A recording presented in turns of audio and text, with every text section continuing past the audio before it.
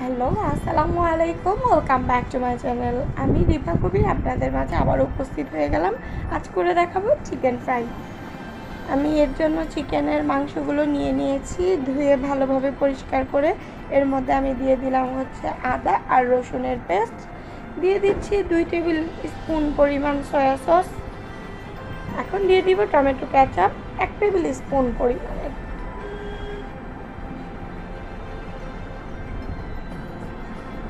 এই পর্যায়ে এখন আমি এক এক করে হলুদের গুঁড়া, মরিচের গুঁড়া সেগুলো দিয়ে নিব।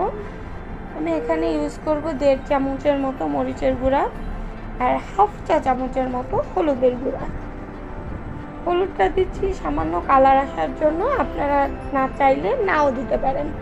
দিয়ে দিলাম হাফ টেবিল চামচের মতো লবণ। যেহেতু আমি সয়া সস ইউজ করেছি, সয়া সসে প্রচুর পরিমাণ লবণ থাকে, এর জন্য আমি লবণটা একটু কমিয়ে দিলাম। দিয়ে দিলাম 1 টেবিল চামচের মতো ধনিয়া গুঁড়া। আমার এখানে মাংস হবে প্রায় 400 থেকে 500 গ্রামের মতো। এখন আমি ভালোভাবে নেড়েচেড়ে মশলাটার সাথে মাংসটাকে মিশিয়ে নিব।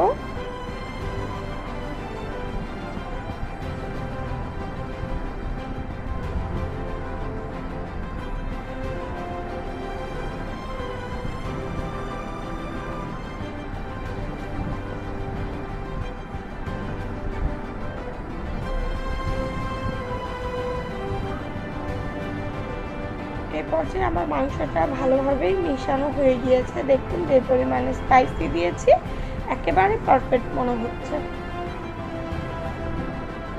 এখন আমি এই বোলটাকে ম্যারিনেট করার জন্য ফ্রিজে রেখে দেবো 2 ঘন্টার মতো।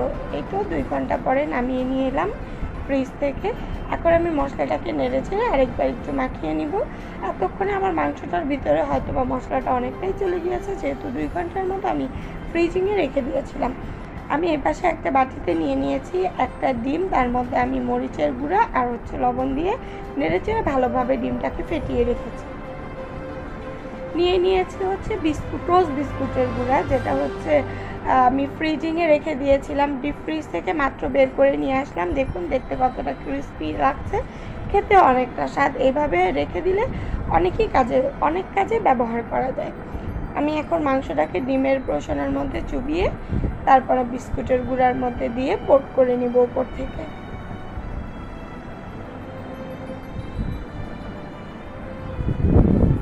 এভাবে উল্টে পাল্টে আমি মাংসটাকে নেড়ে দেখুন দেখতে কেমন হয়েছে। এক এক করে এখন আমি সবগুলো মাংস এভাবে নেড়ে চেড়ে মশলার সাথে মাখিয়ে নিব, যেন মশলাগুলো আমার সম্পূর্ণ মাংসের সাথেই মেখে নিব। এক এক করে এভাবে আমি সম্পূর্ণ মাংসগুলোকে করে নিব।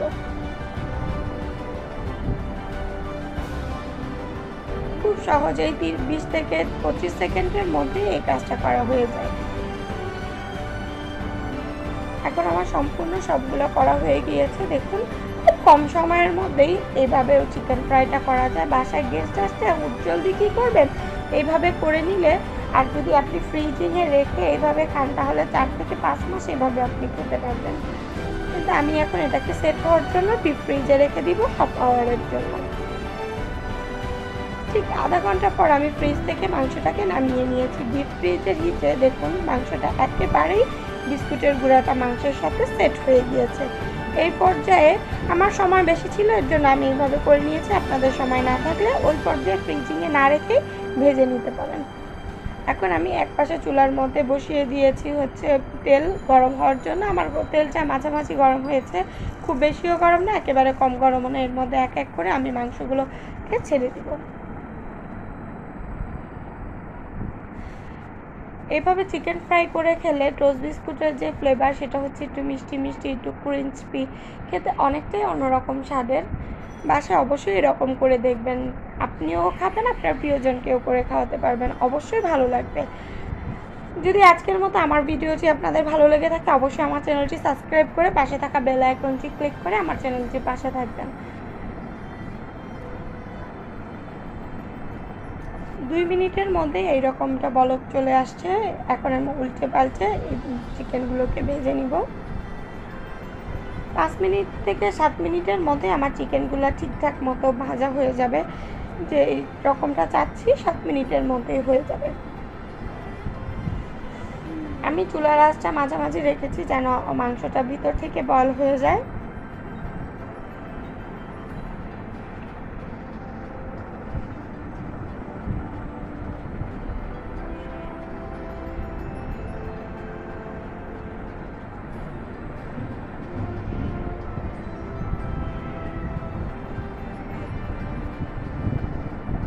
আর ফ্রাইটা অনেকটাই হয়ে আসছে, আর সামান্য পরিমাণ কিছুক্ষণ সময় রেখে দিলেই হয়ে যাবে।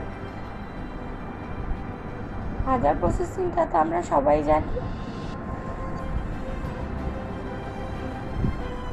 আপনি চাইলে, আমি তো এখানে কম তেল ইউজ করেছি, তেমন একটা কম না, বাট ডুবো তেল না।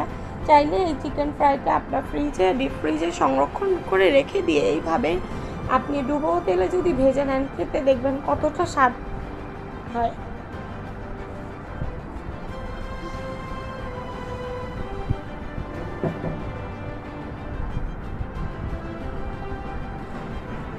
এখন আমার চিকেন ফ্রাইটাকে আমি এই পর্যায়ে যতটুকু কালার আসছে ততটুকু কালারে আমি নামিয়ে নিব।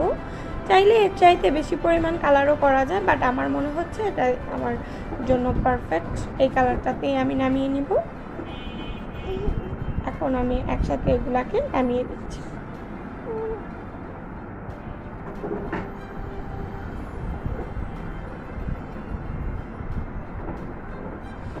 আমার একটা চিকেন পড়ে গিয়েছে, আমি সেটাকে তুলে নিব।